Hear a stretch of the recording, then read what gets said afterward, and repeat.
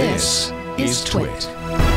Intel, April 23rd, Tuesday this week, Intel announced, give or take, 49,000 new processors.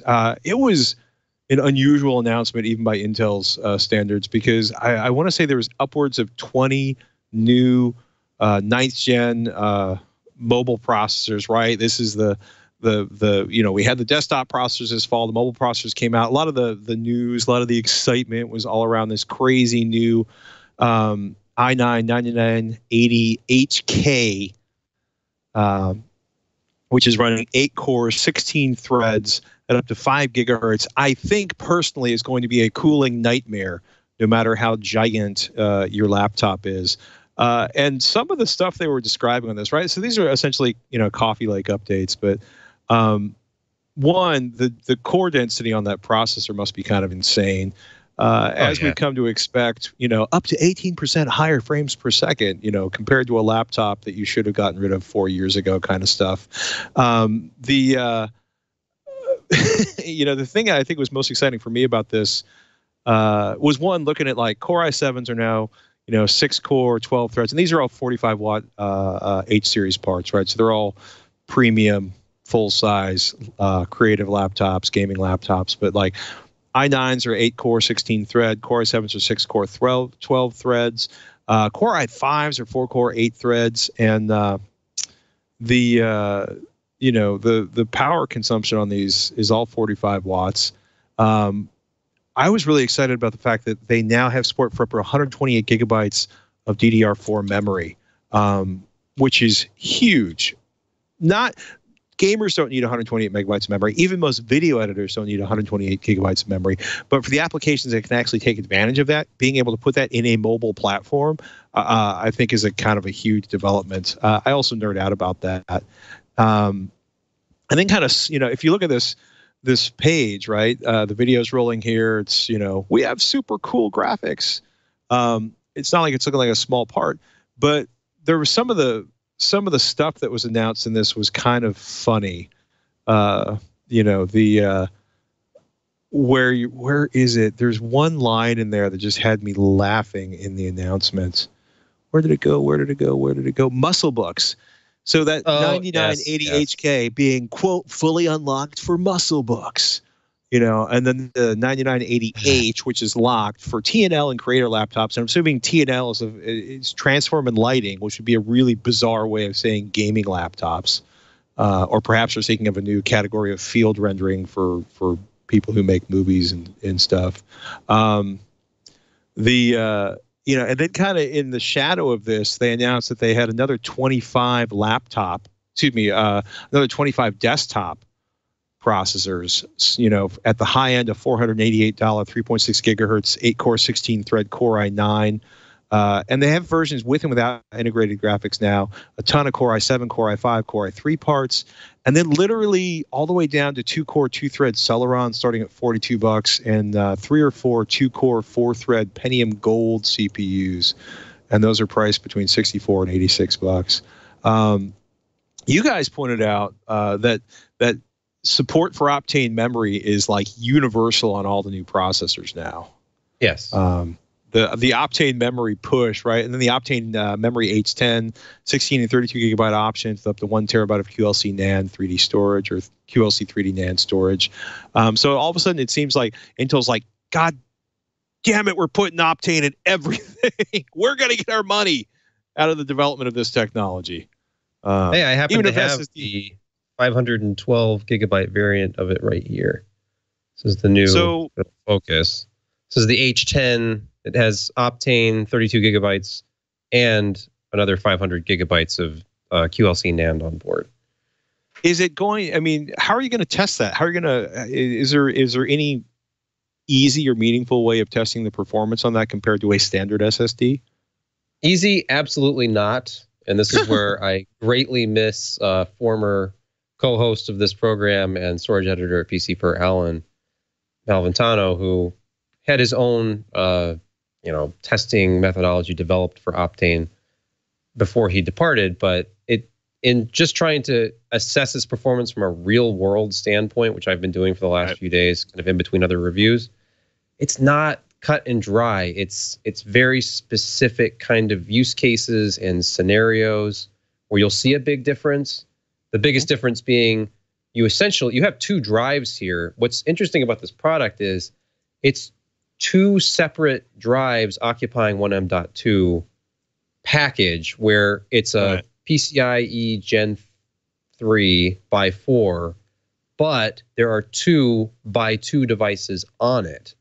And they're not linked in hardware. They actually show up, if your device understands what this is, they show up as 2 separate devices in the disk manager. And when you use Intel's Optane software or the Intel SSD toolbox to create the Optane cache, it merges them, but it's all virtual. It's just in software, and it's only supported under Windows with the software. So it's difficult to assess it just, head to head with other drives, just because you have this ultra low latency cache that isn't necessarily all that fast and raw like throughput compared to really fast M.2 drives, but it definitely does offset slower QLC NAND. So the two combined make for a lot more of a compelling experience, and especially does well with things running in the background, is what I've seen. Like, you can have a file copy going and open up another application,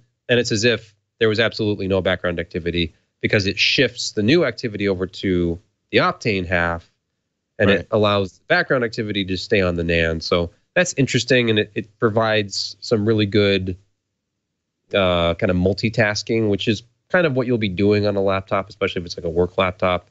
This is a product that's only on OEM machines. There's no retail availability of this yet. So anyhow, part of what frustrates me about Optane at this point is, one, SSDs have gotten so cheap.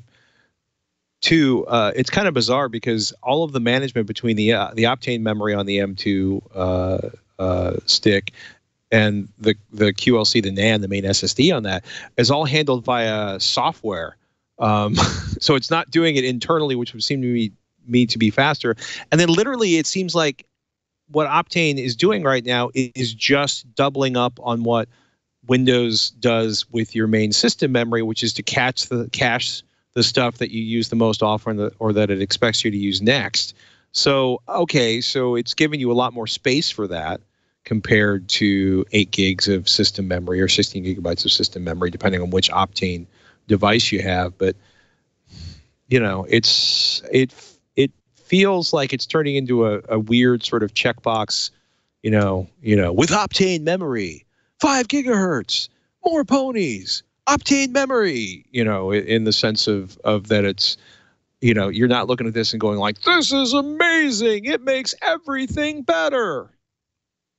It does kind of seem to, how, like you mentioned, system memory. If you've opened up an application within a single user session and then you close it or go back to it, because it's likely still resident in memory, it's super fast. Like, you open up an application twice during the same Windows session, and it always opens up much faster the second time, unless you've just completely used up all of your available RAM.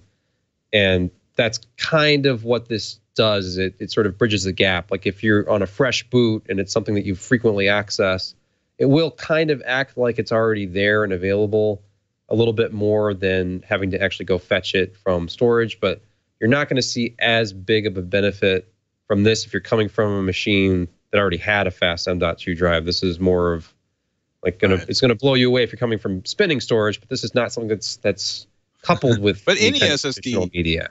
Any SSD will blow you away coming from spinning storage. I think you put in the rundown, there's a really nice breakdown of everything that was announced on Nantech, and I read this article too. One of the things is great where they start talking about all of the various suffixes now in the Intel lineup. But scroll down, there's where they subdivide their CPUs in 2 ways. The Core i series number, scroll up a little bit. Thank you. Core i9, 8 cores with hyperthreading. Core i7, 8 cores, no hyperthreading. Core i5, 6 cores, no hyperthreading. Core i3, 4 cores, no hyperthreading. Pentium Gold, 2 cores, hyperthreading. Celeron, 2 cores, no hyperthreading. And then each processor says Nantech, and I should give a shout out to Ian Cuttress on that one. K is overclockable. KF, the suffix, is overclockable with no integrated graphics. No suffix is a standard CPU, 54 to 65 watt TDP with integrated graphics. F is no integrated graphics, as you would expect from KF. And then T is a low power 35 watt TDP. So there's a ton of information inside of there. But I'm looking at this. There's 1, 2, 3, 4 i9, 1, 2, 3, 4, 5.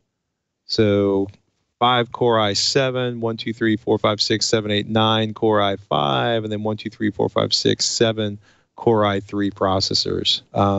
I got to be honest with you. I really, really, really, really, really want to see what the thermals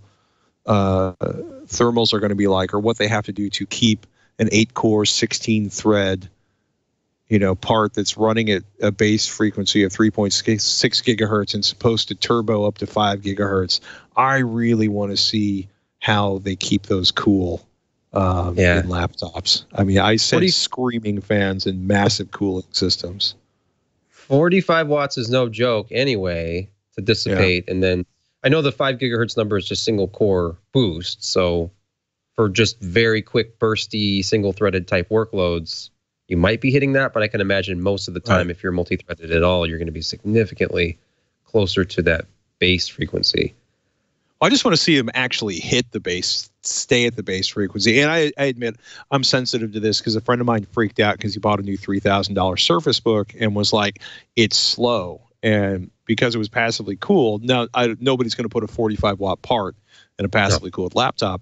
But it just, because it was passively cooled, it was considerably, I remember having like an XPS 13 alongside this laptop. The XPS 13 was like 2 years old, had a Core i5, sold for $1,000, and was running certain tests like 25% faster than the Surface Book. If you were, it's just amazing to see how dense these parts have gotten at this point, or at least it feels that way.